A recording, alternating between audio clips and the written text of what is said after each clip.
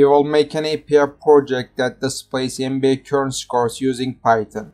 You can access the source code of the project from the link in the video description. You can subscribe to the YouTube channel to be notified of more videos like this. We will make an application that displays NBA current scores using Python API feature. First, I transfer the request library. It gives an error because there is no library in the project file. I start the transfer process by clicking the install button. The download will be completed in a short time. I am also transferring the printer library that I will use in the project. I am syncing an address to get the API service with a variable. The address consists of two parts. I synchronize the other part with another variable.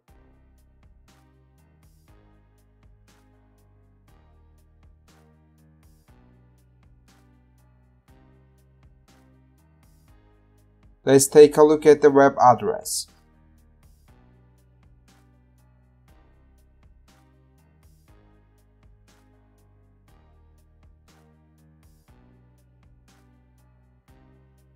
There is a lot of complex code on the site. At first glance, this may seem a little pointless, but thanks to these complex codes, I can learn the current NBA scores. I will try to read these complex codes using the printer function. I am saving the data from the website in a variable.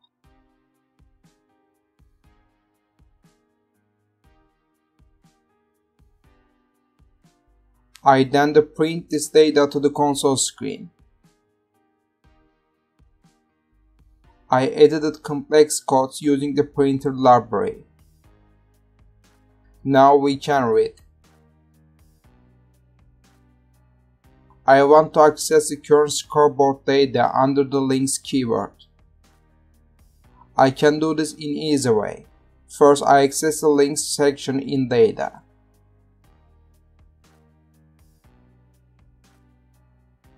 Now let's just see the link's content.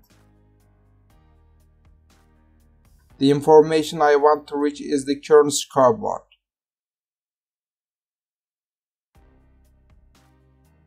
I need some editing of code. I am creating a function to retrieve data from the website. I will choose links data as return. I am creating a function to get the current score.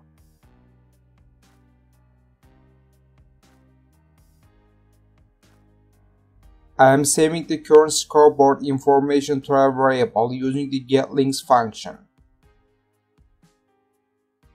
Be careful not to make typos when using keywords. I am accessing the NBA games using the keyword games.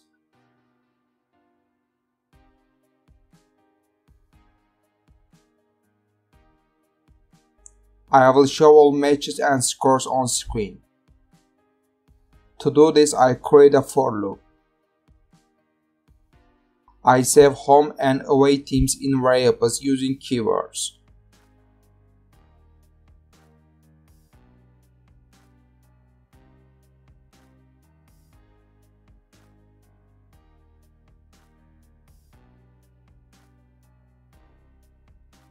Finally, I synchronize the time and period information with variables.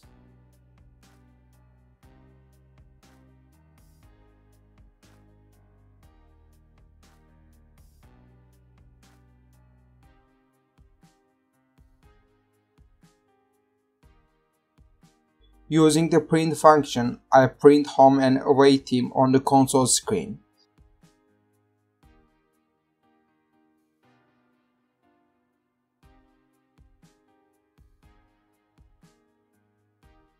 You can see all the keywords by examining the complex codes on the website.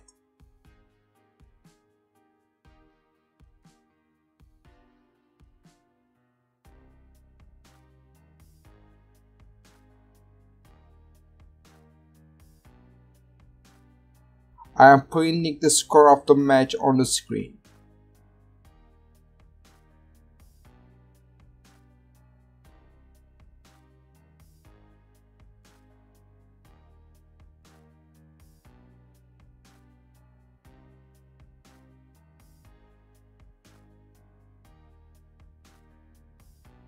Finally, I print the period information on the screen.